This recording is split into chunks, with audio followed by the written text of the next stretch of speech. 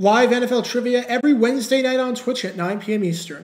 Come show off your football knowledge for a chance to win cash prizes. Check the link in the description to find out more. And now, on with our feature presentation. This man you're watching right here is New York Jets running back Clark Gaines. The New York Jets were not exactly a good team back in the 1970s. They never made the postseason and never even had a winning record. But despite their ineptitude, and despite never really sniffing the postseason due to the stiff competition in the AFC East, there were some bright spots. Wesley Walker was quickly emerging and establishing himself as one of the best receivers in all of football. Pat Leahy was one of the better kickers in football, even being named the first team All-Pro during the 1978 season. And then, there was this man right here, Clark Gaines. And the craziest part about the success that Gaines had was that it was entirely by mistake. That's right. He carved a solid career out for himself where he was one of the best players on the Jets for a long period of time, and did so by complete accident. He did something on a play that he was not supposed to do. It somehow worked, and it changed just about everything. And this is the story behind Clark Gaines and the greatest mistake in New York Jets history. Before I talk about the play in question, we need some context to understand who Clark Gaines is and how he even got to the NFL and onto the Jets to begin with. When Gaines, a Georgia man, first went to college, the NFL was the furthest thing from his radar. He didn't get any scholarships and couldn't get into a 4-year school because of poor academics, so he had to start out at a 2-year college, going to Lee's College up in North Carolina. As Gaines said, I had to prove something to myself that I could learn to study. During the fall, he would play football. During the spring, when it was the off-season, he held down 2 jobs, working a day job in construction and a night job as a security guard. Gaines was going to do whatever it took to take the next step, turn his life around, and make a name for himself. Sure enough, after finishing up at a 2-year college, he was able to stay in North Carolina and play in the ACC for Wake Forest. The Demon Deacons were not a good team by any stretch of the imagination. After the school made Chuck Mills their head coach in 1973, poaching him from Utah State, they had 5 consecutive seasons below 500. And in 3 of Mills' seasons in charge, including the 1974 season when Gaines first joined the team, they only had 1 win. Still, even though the team wasn't very good, Gaines looked pretty solid, especially during the final season in 1975. Apologies for not having any footage of Gaines in college, since footage of Wake Forest football during the mid-70s is either unavailable or is kept a secret and is used by the government as a form of torture. But Gaines ended his collegiate career by saving his best for last. As a senior, Gaines had 977 yards from scrimmage, which ranked 4th in the ACC, and had 929 yards rushing, which ranked 2nd in the ACC. However, when the 1976 NFL Draft rolled around, Gaines did not hear his name called. There were 487 names called during the process, but Gaines' name was not one of them. He wasn't too surprised by the news, as Wake Forest was not a good team and did not have a single player taken in that draft or the draft in 1975. However, he was still understandably disappointed. That's when the Dallas Cowboys called and offered him an opportunity to make the team as an undrafted free agent. Here's an opportunity to play for one of the greatest head coaches of all time in Tom Landry. An opportunity to play with a consistently dominant franchise that constantly plays late December and January football. And an opportunity to play with the reigning NFC champion and a team that had made the conference championship in 5 of the last 6 seasons. But as Gaines was about to sign on the dotted line, the New York Jets came calling. The problem with signing with the Cowboys as an undrafted free agent back then seems pretty obvious. Good luck making the roster. If Gaines was going to make it onto the team, he would have had to beat out some pretty stiff competition. You had Doug Dennison, Preston Pearson, Charlie Young, Scott Laidlaw, Robert Newhouse, and their 2nd-round pick in the draft, Jim Jensen. Even if Gaines were to somehow make the roster against all odds, he was never going to get any playing time. As for the Jets, they were considerably thinner at the position, especially after John Riggins went to Washington after the 1975 season, where he would carve out a nice Hall of Fame career for himself, and after they lost somewhat of a team legend in Emerson Boozer. Gaines took less money and decided to play in New York, where he had a better chance of making the roster. However, since he was an undrafted free agent, it was still going to be an uphill climb to make it onto the team. Making the Cowboys roster was like climbing Mount Everest, but making the Jets, while not exactly like climbing Everest, was still like climbing a really big mountain, just not a mountain as big as Everest. And there were quite a few close calls in there. Gaines recalls how he almost got cut on 5 separate occasions during that preseason. One time, he was about to get cut, but stayed on because another running back got hurt, and the Jets couldn't afford to lose 2 running backs on the same day.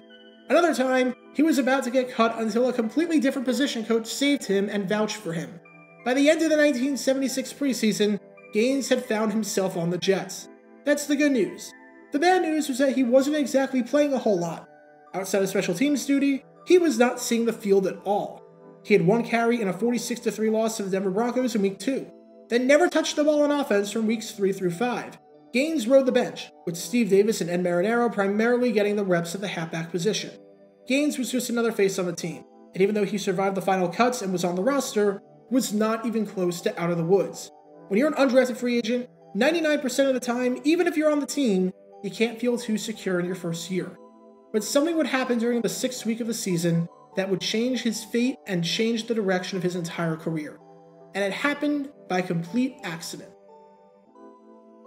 October 18th, 1976, we're at Schaefer Stadium for this nationally televised Monday Night Football game between two AFC East rivals, with the New York Jets traveling to Foxborough to take on the New England Patriots. For the Jets, even though we're only 5 weeks into the 14-game season, their season is all but over already.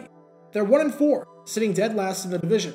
They've only scored 43 points all season, which is the fewest of any team not named the Tampa Bay Buccaneers, and their point differential of -88 is the worst of any non-Buccaneers team in the league. Being just marginally better than a historically bad expansion team is not exactly good company to find yourselves in, especially going into a game that the whole country would be watching. As for the Patriots, they're 3-2, and need this win to keep pace with the Houston Oilers and San Diego Chargers for the lone wildcard spot in the postseason. Sure enough, on this Monday night in Massachusetts, ABC televised a beatdown. What we got was one of the most lopsided results in the history of the program. Everything that could go right for the Patriots on this day did, and likewise, everything that could go wrong for the Jets did. New England led 20-0 at halftime, and by the end of the third quarter, had already posted 41 points. In 1975, the Patriots didn't cross the 40-point mark in any game. And here they were, crossing it in just 3 quarters against the lowly Jets. In fact, the 41 points scored through 3 quarters was the most points they scored through 3 since October 22nd, 1961 against the Buffalo Bills.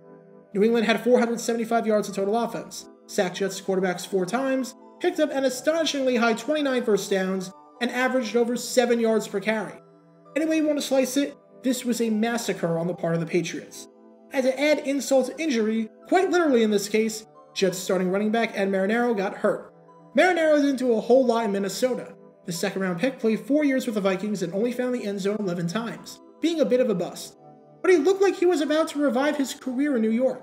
In Week 4 against the San Francisco 49ers, he had 111 rushing yards and a touchdown, along with 61 receiving yards. He followed that up in a 17-14 victory against the Buffalo Bills with 119 rushing yards and a touchdown. Marinaro had nearly 300 yards from scrimmage in his last 2 games, and was playing some of the best football of his career. And now, he was hurt, unable to perform. 7 players wound up getting carries for the Jets that day, as the team tried literally every possible solution to fill the void.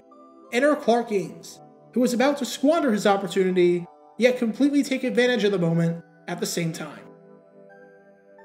In the third quarter, the Patriots were leading 27-0 and were firmly in control of the game. When the Jets got the ball back, the coaching staff was looking for Clark Gaines to play. Gaines was not expecting this whatsoever. As Gaines said, "I was doing what I normally do during a game when I wasn't in on special teams. I was sampling the water to see which flavors taste the best." Then, Gaines heard the coach yelling to get in the game. Gaines was confused and asked, "Me?" To which the coach responded, "You're the only Gaines on the team, aren't you? Get in there." Just like that, in front of a national television audience, Gaines was about to get some meaningful reps. The only problem? Yeah, he didn't know the playbook. When Gaines got in the huddle, Joe Namath asked Gaines if he knew the plays, to which Gaines responded, yes. Then Namath called out a play, and when Gaines left the huddle, he got a horrible realization that he had no idea what the play was. Apparently, the play was supposed to call for Gaines to make a block on the linebacker, but because Gaines didn't know that, he completely whiffed on the block and went out for a pass. Everything was completely out of sorts. Joe Namath, who had already taken a beating from New England's defensive line all day, was about to get rocked. Gaines whiffed on his assignment. He was already on thin ice due to his undrafted status, and now, combine that with a lack of preparation and knowing the playbook resulting in the most iconic player in franchise history getting a vicious shot taken to him, kiss his NFL career, or at least any playing time for the foreseeable future, goodbye. Except, Namath threw the ball to Gaines, and Gaines caught it. Gaines, despite not even supposed to be a receiver on the play, and despite completely misunderstanding the play, was able to pick up the first down. And when the players got back to the huddle afterwards, Namath was impressed with what Gaines just did, saying, "Oh, we got a running back." We got a running back, gentlemen. As Gaines said in retrospect on Namath, he didn't know that it was an accident. And with Namath trusting Gaines, he looked his way later in the drive, resulting in a 12-yard touchdown, which was the first of Gaines' career. It was the only time the Jets found themselves on the scoreboard all day.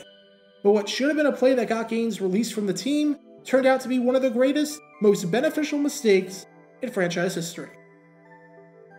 After that display against the Patriots, Gaines got the bulk of the reps the following week against the Baltimore Colts, running for 102 yards. Then he had 119 yards against the Bills in Week 8 and 103 yards against the Buccaneers in Week 10. Even though he barely played over the first third of the season, Gaines still finished the year with over 1,100 yards from scrimmage on 4.6 yards per carry. He actually finished 4th in the league in yards per touch that season and wound up being named the team's MVP. He followed that up in 1977 with another season of over 1,000 yards from scrimmage. Gaines was a dual threat who could run on you and catch on you. In his 5 seasons with New York, he recorded close to 4,000 yards from scrimmage, and was one of the lone bright spots on some lowly teams. Gaines would play 2 more seasons in the NFL with the Kansas City Chiefs before hanging it up after the 1982 season. For an undrafted free agent to have a 7-year career in the NFL, and to be one of the best in the sport for a brief moment in time, is incredibly impressive. And it's even more impressive when you consider the context of that Monday night mistake. If Gaines picks up the block and doesn't go out for the pass, who knows what Namath thinks of him, who knows what the coaching staff thinks of him, and who knows how many carries he gets from that point on. That one reception gave Namath and company faith in the rookie, even if it was by complete accident. And considering the aftermath of the play, and considering the successful career that Gaines had with a team where he was a force to be reckoned with, this might just be the greatest and most beneficial mistake in the history of the New York Jets. Get your official Jaguar Gator 9 merchandise by going to jg9shop.com, and be sure to like this video, ring the notification bell, subscribe down below if you haven't already, as it helps the channel out a lot, and be sure to check out Twitch every Wednesday night at 9 p.m. Eastern for your chance to play NFL trivia and win cash prizes. Link in the description below. If you want to see videos like this condensed down to 60 seconds, then follow me on TikTok at JaguarGator9, and subscribe to 60-second NFL History on YouTube. To see highlight videos of players throughout the history of the NFL, subscribe to JG9 Highlights. Also, special thanks to all of our Patreon supporters for helping out the channel. Your support is greatly appreciated. See how you can become a patron and request future video topics in the description below.